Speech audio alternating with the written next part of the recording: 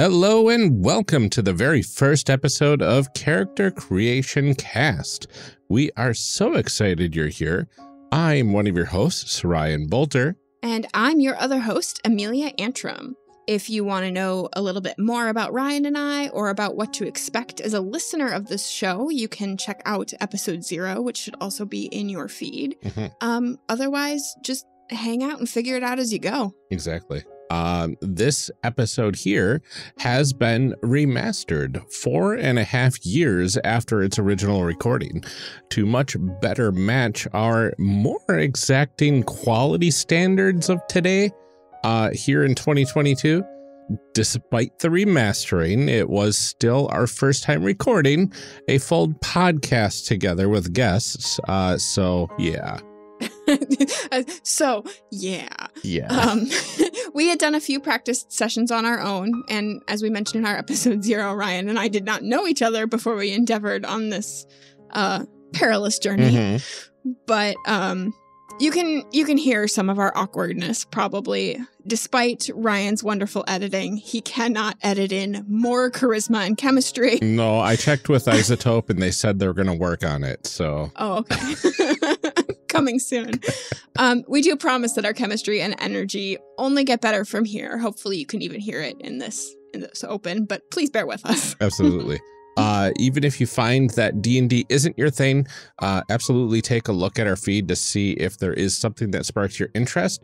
We have covered a ton of games, new and old, with so many fantastic guests. So we think there is something in there for pretty much everybody. If it turns out that D&D is your thing, you can also check out our 50th series where we cover D&D again in a very different way with some different guests with more chemistry. Absolutely. But with all of that out of the way, please enjoy the show, everyone.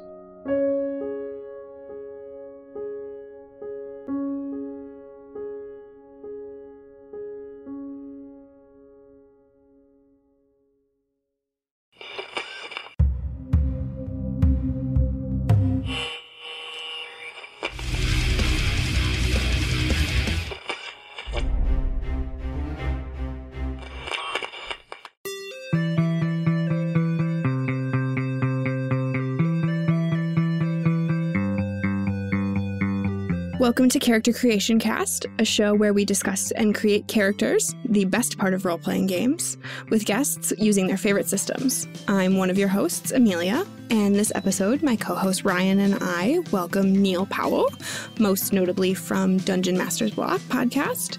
He is also the editor for Whelmed, the Young Justice Files, and the brand new Tentacles and Tomes podcast, a Call of Cthulhu actual play podcast. We also have with us Tallsquall, who plays Alistair on Turncloaks, actual play podcast. And along with this, he is the DM for The Vice, a 100% for charity actual play campaign on Twitch. And we are here to discuss character creation for Dungeons & Dragons 5th edition, a fantasy role-playing game system published by Wizards of the Coast. And welcome to the first episode, everyone. We're very excited to have you all here with us. Well, thank you. Looking forward to create some characters and show off some of the fun things that 5th edition has to offer. I really thought this was going to be 2nd edition. No, I'm just kidding. I'm ready to calculate some THACO. No, wait, what? Oh, yeah, start back over. In my day, man. Well, Neal, could you go ahead and tell us a bit more about yourself and anything else you want to talk about the projects that you're currently involved in? No, that was a good rundown. That also means that Tallsquall, you and I are Encounter Roleplay friends, and we are officially meeting for the first time because I edit Tomes and Tentacles. Yeah, welcome to the fold of Will's madness, or actually, I guess you get to watch Will be tormented instead of tormenting us. Yes, it is enjoyable, and I think the only other thing that I would put out there, because I just started doing it, is I started a blog series called From LP to RP, where I take album covers and I create 5th edition content based off of like whatever inspires me about them, and it's really fun. And so if no one else likes it, I really do, and I think that's all that really matters. Yeah, I checked out that first blog entry, and it's pretty sweet. I'm really excited for the rest of them. Awesome. It's such a neat project idea. Like that's. Yeah, no, I saw it come across my feed, and I'm like, what is this? And I'm like, this is cool. Awesome. Right? I started thinking back all of my album covers, right? I know. I tried starting to like scroll through my brain too to think of ones that would be interesting too, but you I didn't come up you with let me know, so far. and I can always I'll use let you know more inspiration. Yes. That's all I have. All right, and Tallsquall, can you tell us a little bit more about what else you have going on? Sure. Yeah. No. Other than being, like I said, tormented with the fun and excitement of Turncloaks, which is our sort of low magic campaign, where I'm playing a plague doctor, which is sort of how we've described a cleric. He's of the grave domain in this really low magic world. We've made great pains, or at least I've tried to do my best to make science match these spells, so they're not necessarily straight off of the descriptions that you might find in the player's handbook, and that's certainly been a fun challenge, creative thing to do. But I really enjoy that. It is dark though, so if that's not your cup of tea, we have the Vice that you had mentioned that I DM. We run it 100% for charity. We've been going for a little bit over a year now, and we've raised we're approaching $8,000 that we've raised for about 10 different charities. We actually have a table of charities that has been submitted by our players and our regular viewers, and we roll each month of what charity we're going to support, and been able to, as I say, almost $8,000 now that we've raised. So I'm really pleased with that. It's been amazing to learn more about charities that I wasn't aware of, and then be able to give them some support from the amazing role-playing community out there. Just far more generous and far more giving than I think any of us could have ever expected. And it's just been really neat thing to see and be a part of. The other fun thing we have going on right now, if you want something really on the lighter side, right now, Learn by Play, which is on the D&D Twitch channel on Saturday nights at 6. Will is DMing. It's called Reinventing the Realms. It's taking the realm of Faerun and throwing in some homebrew into it. We're starting at level 1, and we were making our characters interesting. So we were going through our characters. Everyone sort of was like, oh, we want to try out some of these great new classes that are out and some of the new materials. And we all did. And then we also were all being quirky and whatever, and rolling stats and putting together our character story. And we didn't realize until about halfway through session 1, every single one of us has int as our dump stat. Oh no. I was like one of those things. I was like, I had rolled something and it was like, you had a -1. Someone else rolled something. I was like, I'm -2. Then someone else rolled it. It's 0. I'm like, I sent out a message madly through our chat. I'm like, did everyone take intelligence as their dump stat? And everyone's like, yep. And we're like, oh, wow. And this is the importance of session 0, everyone. Yeah. So we are, on the D&D channel with a group that is, going to be all about hitting the charisma and just hitting things hard. You are the hammer. That sounds amazing. But it's been very fun. It's very interesting. A whole different type of gameplay. One of the things Will had said is that it's about these wild cards after the events of Tomb of Annihilation, and so we are now known as the wild cards because we're all the you always have the one quirky member of the party. We're all the quirky members. It's like if that was all that was left over and you just made a group all that was of left. Yeah. So it's been a lot of fun. But so those are sort of the things that I'm involved with. You can find me on Encounter Roleplay doing Encounter Roleplay things, one-shots and other campaigns that I'm involved with. But it's all about getting together and telling a story. And the biggest piece of that's character creation. So I'm looking forward to taking people through a little bit of how we do it here. Yeah, definitely. Absolutely. Thank you so much for being here as well, Tallsquall. Well, how about we jump into find out what this game is actually all about before we get to the character creation. What's in a game? So we are going to open the floor to answering a few questions. So feel free, you guys, to jump in and discuss wherever you feel comfortable. So, Dungeons and Dragons, we know it's popular.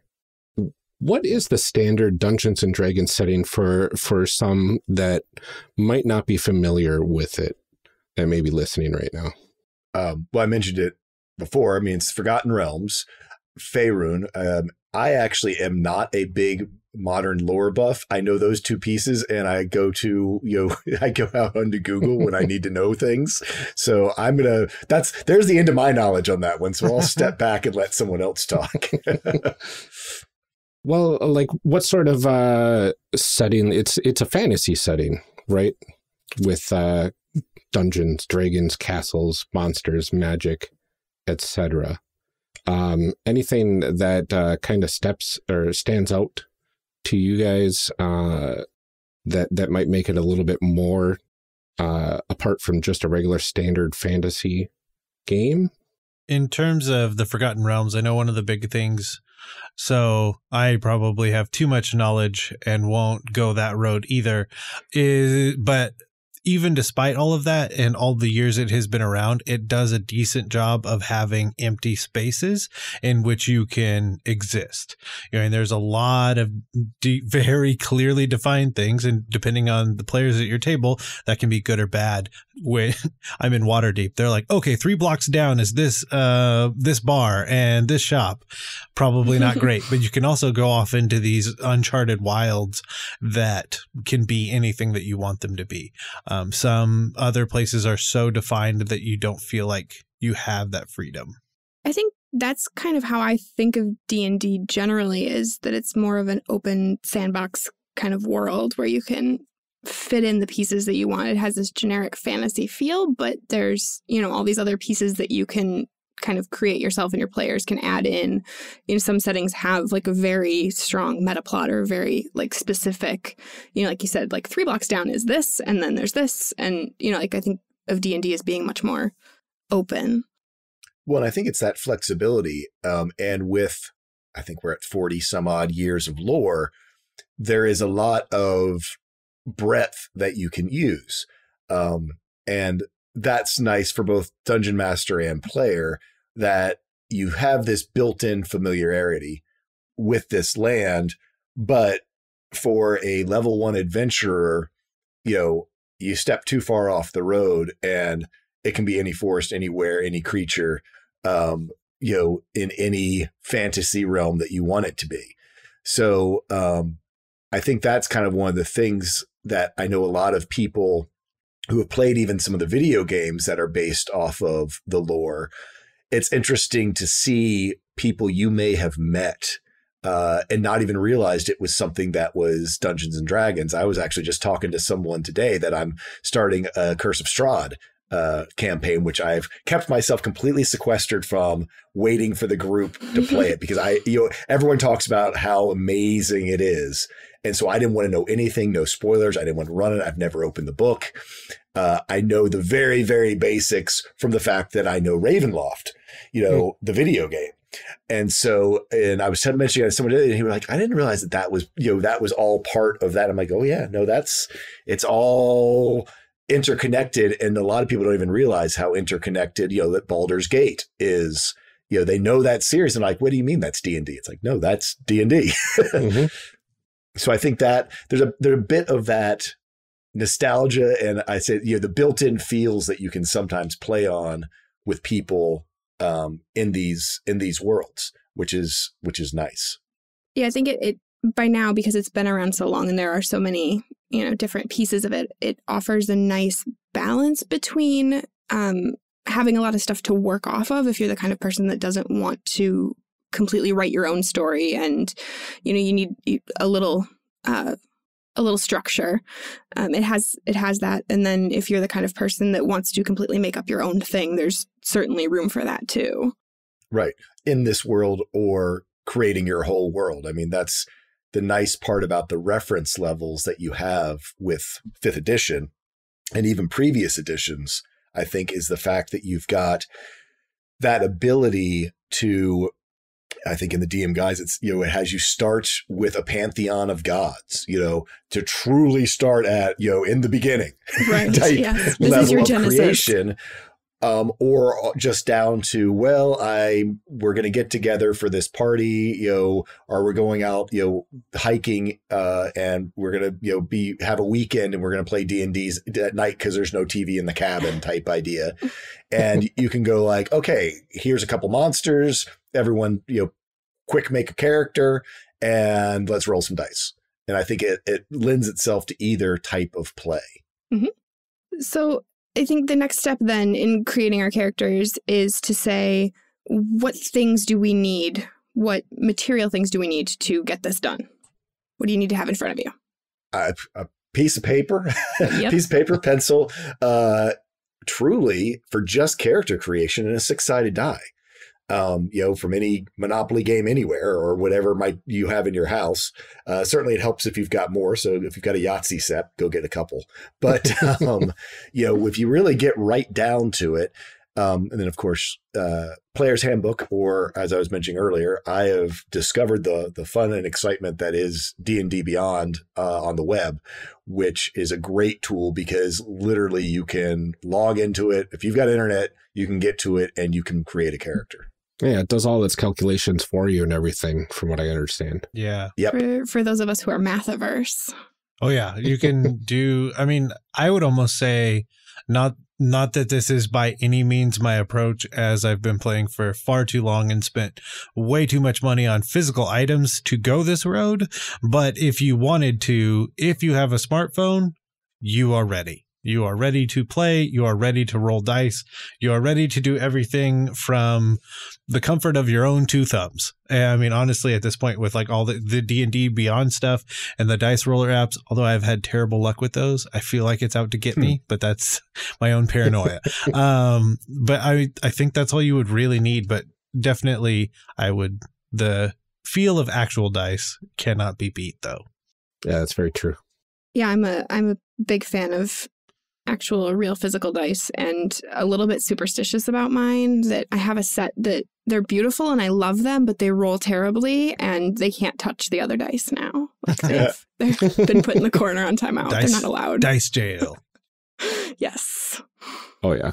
And when you're actually playing the game, you're going to need a little bit more than just your D6s. You'll probably need some percentile dice, so you can roll between 1 and 100.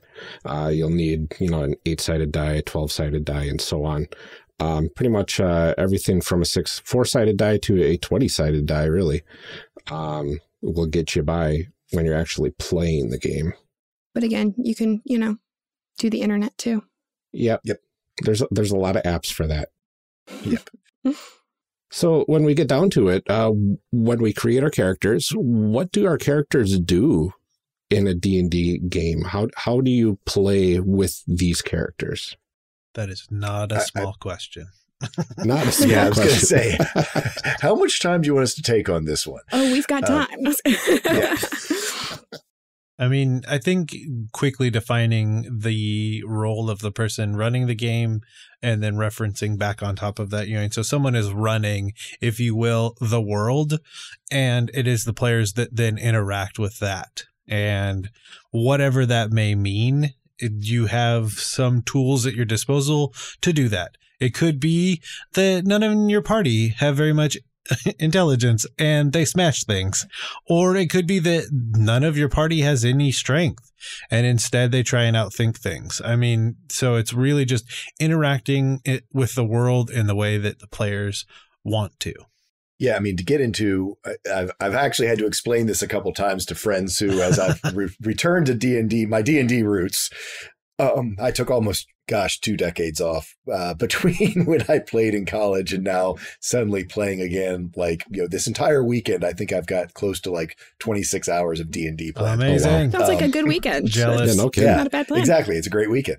So, you know, I had a friend who has absolutely no idea, doesn't play any type of games that involve character creation or any type of stats or anything. It's like, so explain to me stats, explain to me what attributes are, type thing.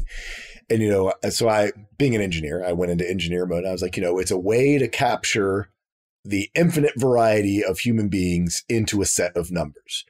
And she at first balked at that. And she goes, that's a horrible thing. How can you possibly put people into numbers? And I'm like, no. The idea is, and I gave her some examples, a bodybuilder, or actually, if you really go into the true strength of it, more like a power lifter, they have developed their strength for whatever reason, and it's showing that they are very strong. So, and an 18 is your natural limit to that before very specific training or whatever.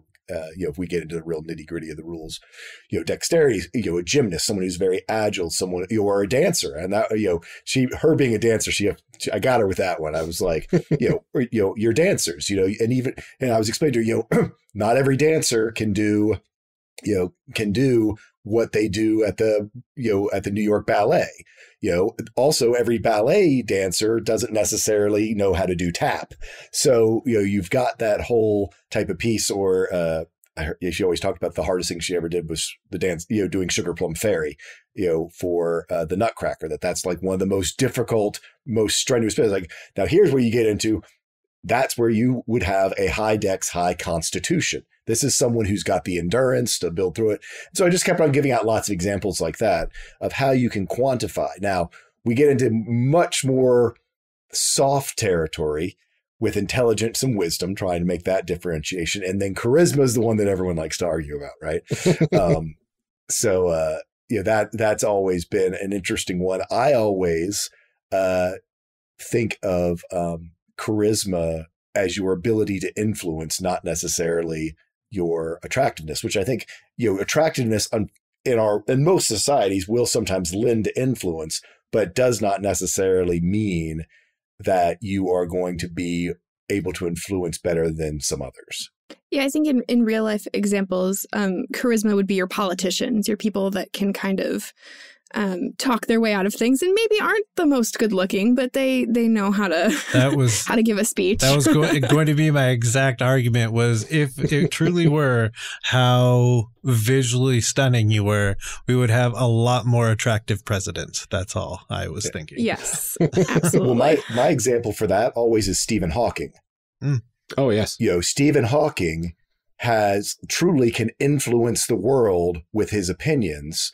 But, there's your almost, example of maybe a 2 dex, great int, actually probably great wisdom for being able to, at this point in his life and living with the hardships he's have. But, most people would just by looks would go, well, no, that's low charisma. It's like, no, he's actually probably like an 18 charisma, because here's someone with all of these other disadvantages, but still the world stops and listens to him. Mm-hmm. So I always like to use that as my example of charisma not necessarily being what you think it is. Yeah, definitely. That really sums things up very well for all the different stats. I like that. You guys did a way better job than we did when we were trying to sort out exactly how to explain all of them. Well, that's why we invite the professionals. I was going to say, I have way too much time on a podcast and playing D&D, so it's okay. Yeah. It's purely attrition, not skill. Truly. I think also once you've been a dungeon master, a game master, and had to make those calls, especially those wisdom versus intellect calls, of what check you really want to get, it gets interesting. And sometimes, we won't get into this in character creation, but in running the game, you can sometimes swap out even what is the recommended attribute for a check. Religion's my one where I always usually find myself doing a swap, specifically for paladins and druids, who are wisdom and charisma religious-based casters, but religion is about your book learning of your religion. But when you're talking about your affinity with your god, it should be based on those stats that those spells are being cast from, wisdom or charisma. That makes a lot of sense. Sorry, I'm getting way out of character creation. No, that's fine. Don't mind me as I ramble on about, That was, I'm not going to lie though, that was a fantastic idea and I'm stealing it. So now you know. It's like, got a notebook over there writing it down. Coming soon to a DMNastics near you. Mm-hmm. Okay, so one more question we want to talk about before we get into like the history, the parts of it that we haven't necessarily covered yet, is what do you think makes D&D unique as a game? Like, why would you play D&D over any other of the millions of hundreds, I don't know, role-playing games out there? I think one of the biggest things that makes it unique now is its prevalence and the support that brings. My first thought was, it's versatility, but I don't think that that's what truly makes it unique, in that you can really find an RPG that fits exactly what you're looking for that isn't D&D. But the fact that probably over 100,000 people tuned in to watch the first episode of season 2 of Critical Role. And yeah, there we go. Nice. We got critters in our midst. And the fact that they're on billboards. I feel like we're all wearing like... No, mine's just a super cool looking owl. I failed. Nice. I've got one on that's a little bit appropriate for one of our guests. So. Oh, hey, I know that shirt. Nice. This is really great for our audio medium. Everybody can see that we're all wearing... Yes, I'm wearing a blue Critical Role shirt. But, this is, talk about charity. I mean, this is the one from NDA that they Yep. Oh, nice. Yeah. But I think, it's that. I mean, if you look at then all the celebrity games that are the celebrities that are involved in games, Joe Manganiello has embraced his origins in D&D, and we are all better people for it. And just the number of people that are like coming out and coming forward in support of that, allowing it to be, in a lot of ways, the RPG gateway drug. And it's just going to be the tide that raises all ships, I think, is the thing that really makes D&D stand out right now. Yeah, I think there's that, like you're saying, there's this instant sense of community and connection that you can get when saying, I've got a D&D game this weekend. And a lot of times, unfortunately, for people who don't play, it's become almost like I'm drinking a Coke, even if you're drinking a Pepsi, or Kleenex, instead of tissue, because it is just the generic RPG term these days. But I think that level that immediately goes into when someone invites you and say it's your first, you've never played before, and someone invites you over.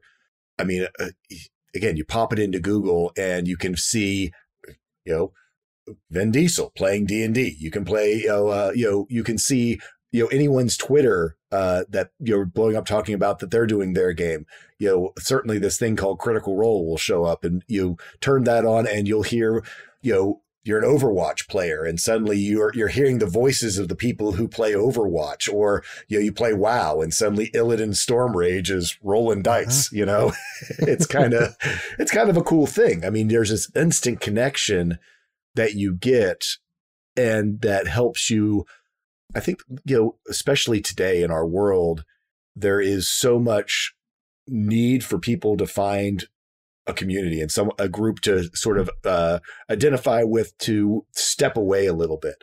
And while you can get some of that in like a World of Warcraft or an Overwatch, or I need to think of something other than Blizzard Project, but Call of Duty, any of those types of games, there is, I think, this built in with Dungeons and Dragons.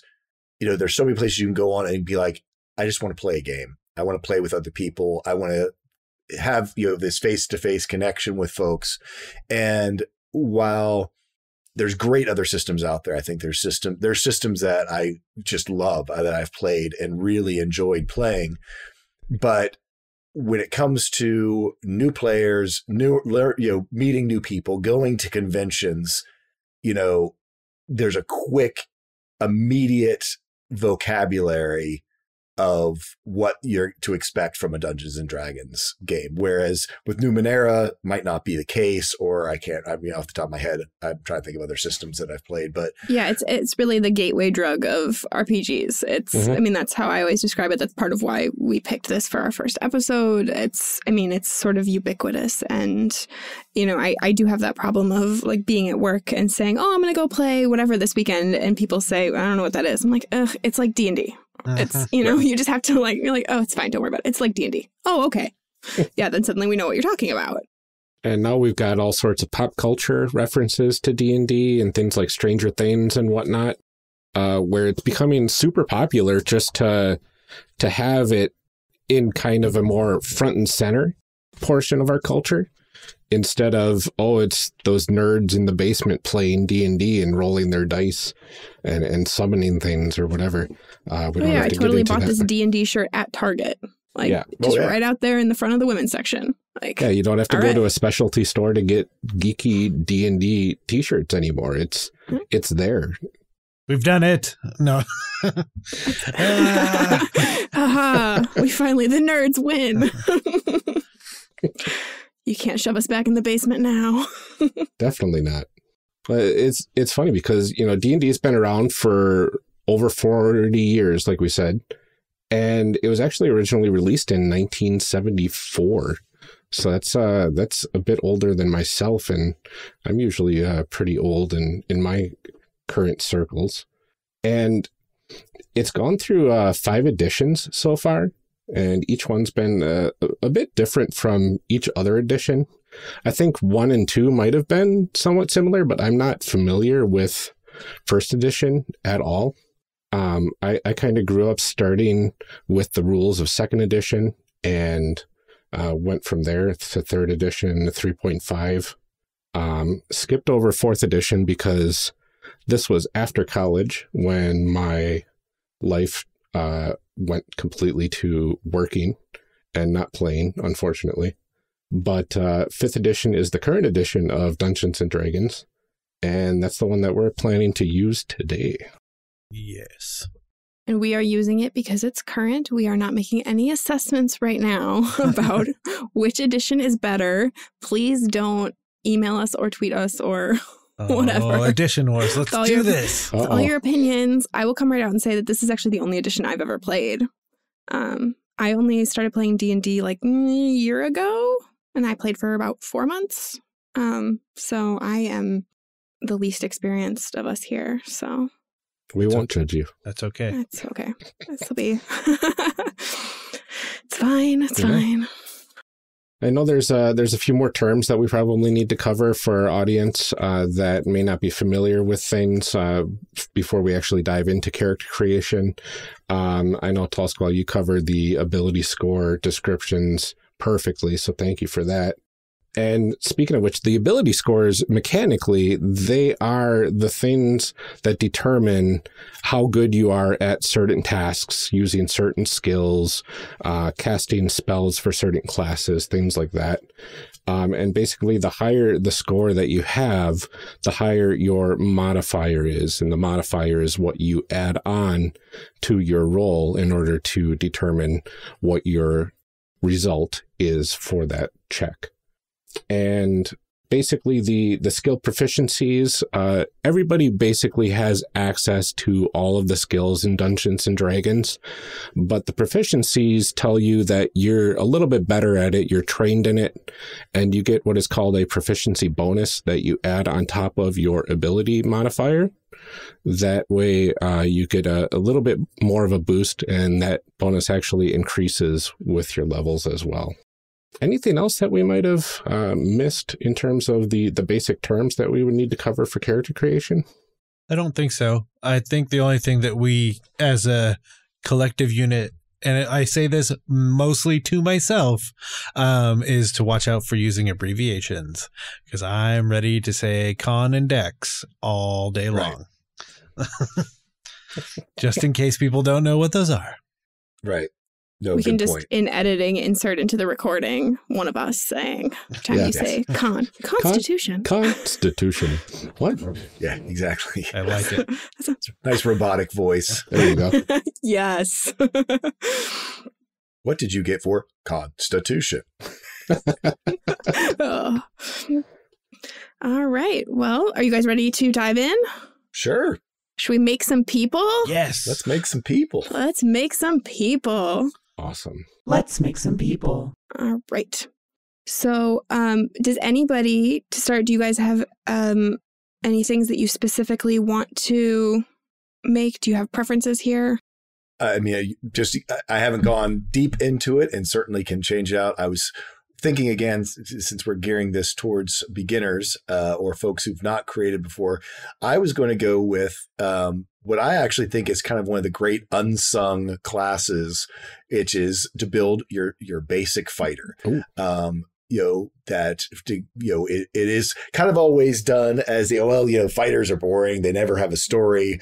They're just the fighter, and I think that people overlook some of the really unique things that you can do when telling a story and playing as a fighter. I tend to approach a little bit D&D maybe differently. I'm not sure than everyone else. My campaigns and the games that I play in are very heavily narrative based. We might have a combat once every 3, 4, 5, half dozen sessions, and the rest of it will be either political encounters or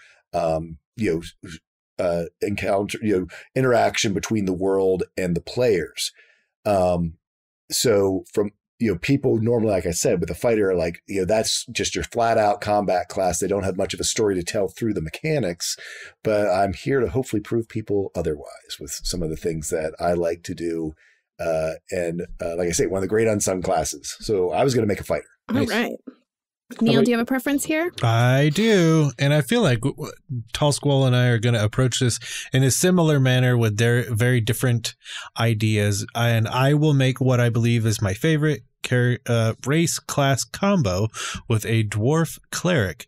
And a lot of people also say like, oh no, essentially like, oh, you showed up late, you have to play the cleric.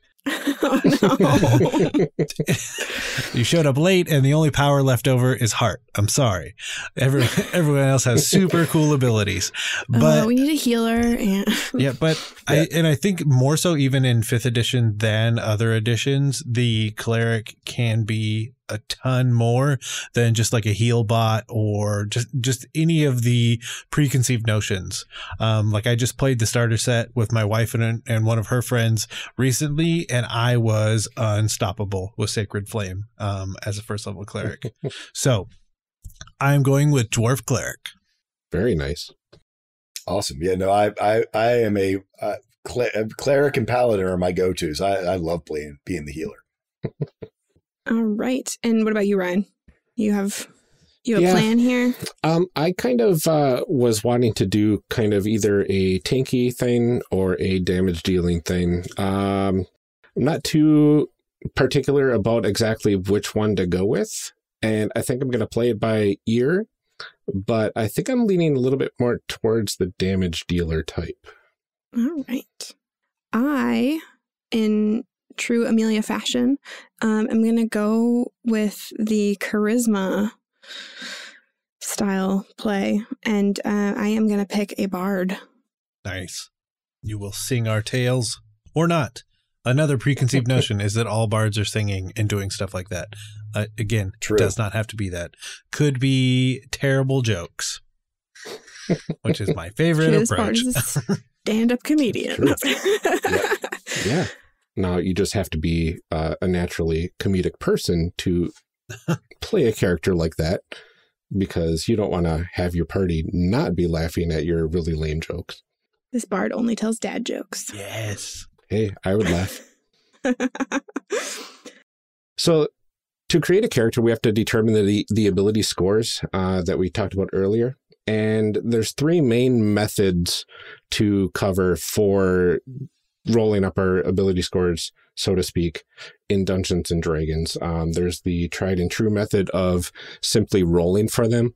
And in 5th edition, rules as written is you take 4 6-sided dice, roll them, remove the lowest value die, and then add up the remaining 3. Do that 6 times, and now you got 6 numbers to assign to whichever abilities you wish for your character. Another option is the standard array. This is just a standard set of 6 ability scores that do not change from the start. And it's anywhere from a score of 8 all the way up to 15. But the nice thing about this is you really only have 1 score that's below average, and it's really not below average that much. So you're above average pretty much overall for your character, and you don't have to worry about rolling really low compared to the rolling method. Also means that everybody's kind of working off of the same set of stats rather than, having somebody who has really poor luck or somebody who's just really great at everything. Yeah, it's really good for party balance if you want to go that route. Another route to go is a little bit more math intensive. It's the point buy system. Basically, you get 27 points and you're able to spend them according to a certain chart. You can have a score from 8 costing 0 points all the way up to 15 costing 9 points. With this method, you could end up with scores such as 3 15s and 3 8s, or you could go really balanced with 3 13s and 3 12s, and pretty much anywhere in between, as long as you can use all 27 of your points. And it's worth noting, you can actually recreate the standard array with the point buy system if you truly intended to. So if your DM locks you into point buy, but you really wanted the standard array, well, you're in luck. You can do that still. So what I was kind of thinking for our character creation, how about each of us take one of these methods if you have a preference, and one of us will choose whichever one we want at that point, since we got 4 people here. So Tallsquall, what method do you prefer normally? I usually do 46, but I'm happy to take something else if someone else wants to roll. But if no one else wants to play the fates, I will be happy to do so. All right. How about you, Neal? I usually because I do a lot of games online when it comes to D&D, I will actually go with the point buy and kind of take that one on. Wonderful. And Amelia? I'm going to go with the one that involves the least amount of math and pick the standard array. Fantastic. So that means I get to choose whatever I want, and I'm with Tallsquall. I'm going with the rolling. Nice. I don't get me wrong though. I love me some rolling, because at my home game, I actually came up with a personalized system where you take 46 for each attribute, but you can move them around. So you essentially have like a pseudo dice pool. So you could choose to only roll 3 dice on one attribute, and then maybe roll 5 on another one because you really want to get something good, and you move it around. Ooh. But the fates can still be unkind no matter how many dice you roll. The odds are still sort of not in your favor. All right. So how about let's go ahead and for the point buy and for the rolling method, let's go ahead and get our stats, so we can figure out where they're going to go when we're ready. Oh, that's a horrible start. Just got an 8. 13. What's a 15? I got a 10. Oh no, another 8. Got a 15. 11. Ooh. That's 12. Not as bad as I thought. Oh no. Did you get a 3? Is a cruel mistress. That's a 6. Yahtzee. All ones. No, I'm bad at math. That's a 7. Slightly better. Slightly better. Oh no. That's an 11. So I have accomplished by clicking some buttons. I am ready. I have stats. Awesome. I do as well. Oh, my stats are horrible. But you know what? That's okay. I can deal with that. That's the good news is that just go for it, man. We are not playing these characters right now, so that's true. So actually I did pretty well. I've got everything's at least above a 10, but I've got nothing above a 15 either. So it's that sort of And I actually, because I just listened to the Mike Merle's little video on dwarves, was going to play a dwarf as well. So nice. That we can use later maybe as potentially some group backstory when we get to that point in our broadcast. Oh, there you go. Awesome. Let's see. So I am probably going to go with, I'm kind of between a monk and a barbarian. I think, you know what? I think I'm going to go with a monk on this one. And I'm going to make him human. I was ready for you to say that you were also going to make them a dwarf, but that's not what you said. No, I'm okay with it, though. Yeah, that's okay. So why dwarves, guys? Why Why like I does that said, appeal to literally, you? I just listened to the sort of history of dwarves from Mike Merles, who's one of the creators of, or one of the creators of the current edition of Wizards of the Coast. And I kind of liked this idea that he was posing there about dwarves being the craftsmen of, that their whole sort of society, religion, everything revolves around making themselves better at something, and which plays into this narrative that I'm trying to build about a fighter who, as I said, has one of the most unique mechanics for showing the growth of a character that I feel in storytelling, which is unlike every other class out there that gets feats and attribute increases at every 4 levels.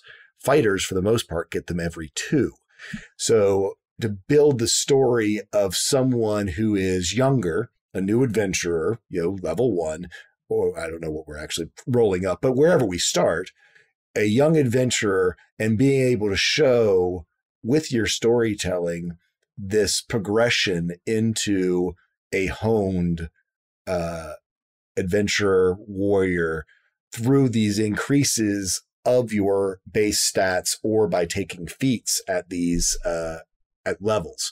So I think it's a great way to tell a story with what is, like I say, considered to be one of the most basic classes, but for telling a story of someone coming of age, it can make for a very compelling narrative because you're actually seeing their proficiencies, their abilities, feats that they might take that you can build into your story as the character grows, as your campaign goes forward. So you have a real reflection in your actual mechanics of your class with your storytelling. Oh, that's really cool. For me, it's where I started, and it's where my love will always be. I say that like sitting here talking to you, I can look and again, it's great for the audio medium, but this is the first mini I used like 20 plus years ago, and I still have it. And I will always love dwarves because of that. And that, I don't know. And sweet, sweet beards. So good old nostalgia and good old facial hair. Mm-hmm. Nostalgia, but I can't do facial hair. So not with that attitude. I'll work on it. I'll think really hard. I'll just like really believe in myself. Okay. All right. And I think I'm going to go with half elf. Because I feel like I'm not a good decision maker, and being half something means I had one less decision to make. Yeah, I like it. I know what I'm about. And you went with the true like combo class. I mean, less so I think in 5th, but in the bard.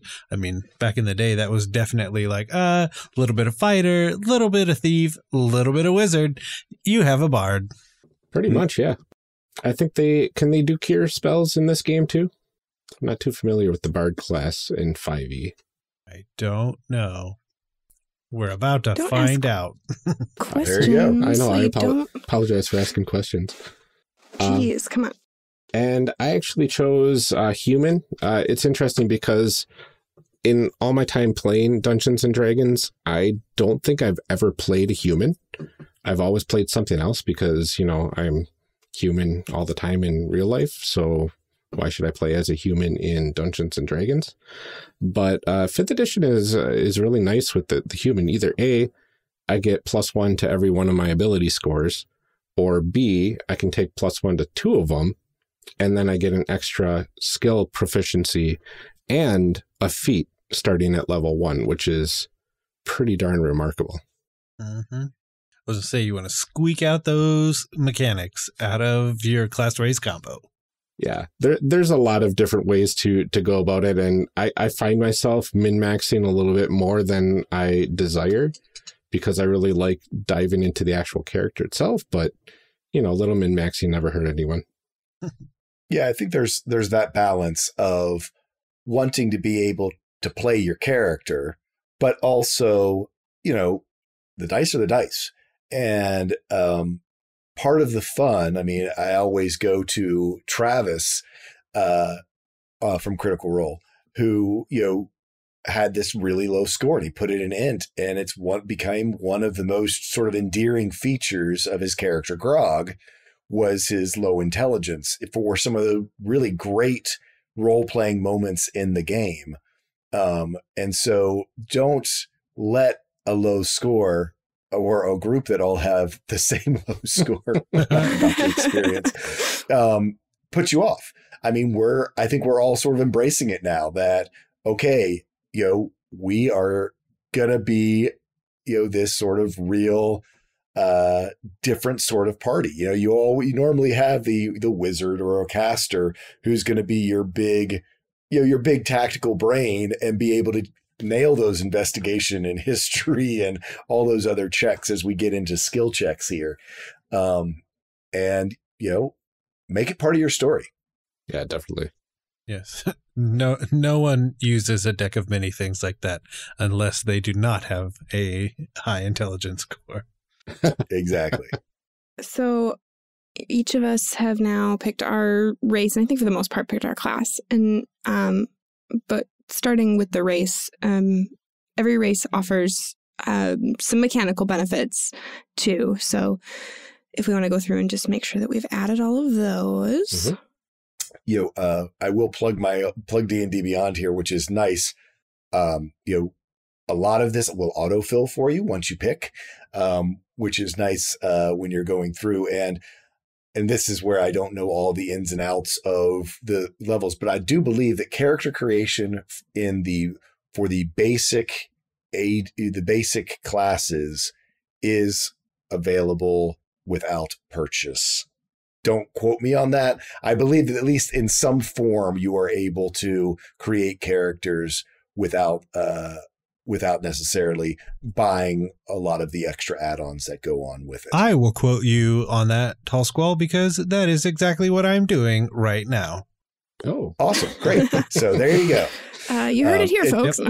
I have not so it's a great tool for even if you don't want to go into the deep and, I got lucky because unlike a lot of people, I hadn't bought all the 5th edition books. Oh, nice. I had only bought a player's manual and basically a DM's guide and a monster manual.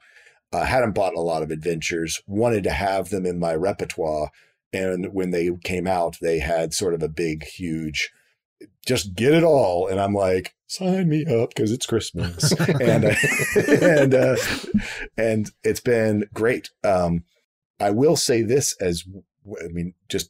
I know I'm plugging D&D Beyond, but here's a really neat feature that they have.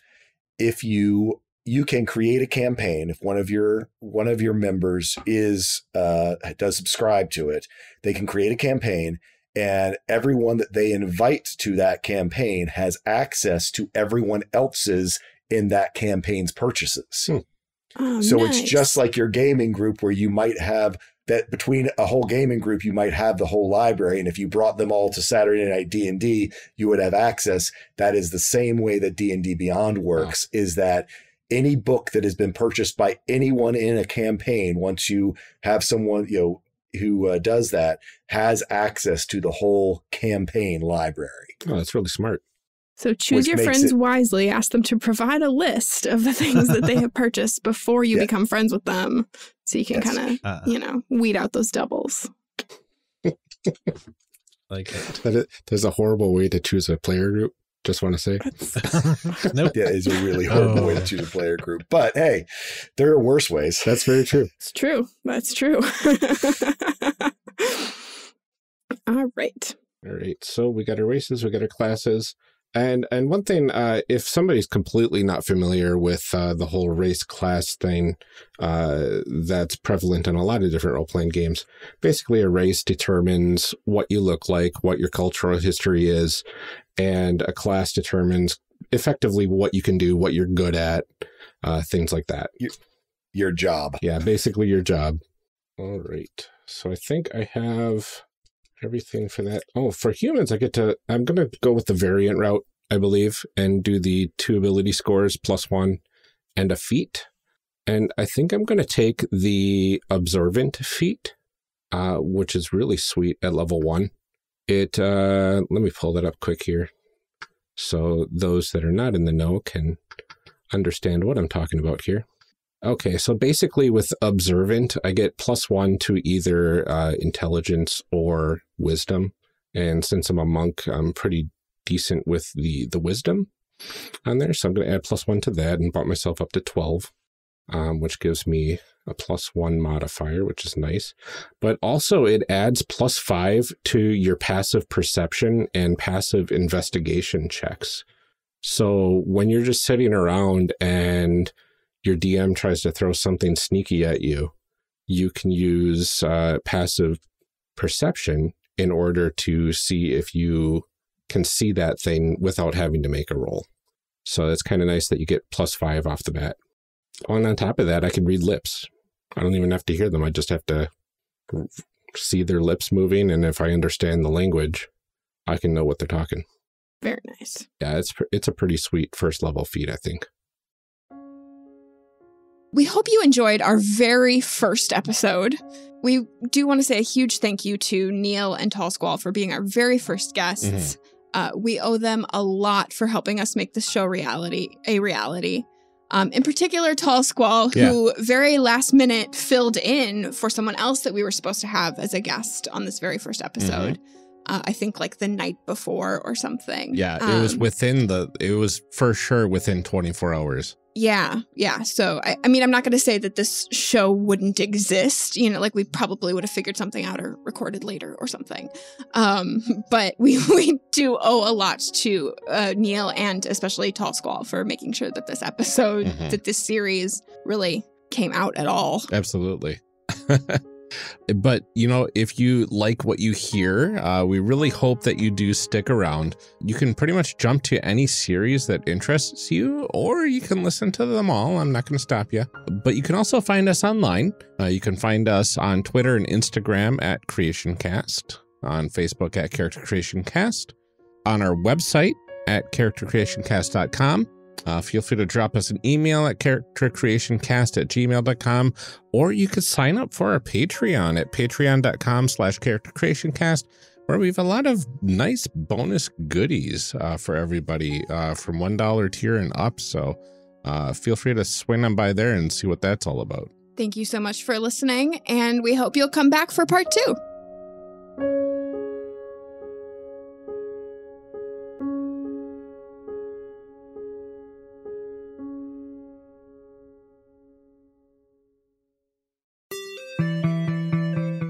Thank you for joining us for part 1 of this character creation series. We'll be back in part 2, picking up right where we left off. Character Creation Cast is a production of the One Shot Podcast Network and can be found online at www.charactercreationcast.com. Head to the website to get more information on our hosts, this show, and even our press kit. Character Creation Cast can also be found on Twitter at CreationCast, or on our Discord server at discord.charactercreationcast.com. I'm one of your hosts, Ryan Bolter, and I can be found on Twitter at Lord Neptune or online at lordneptune.com.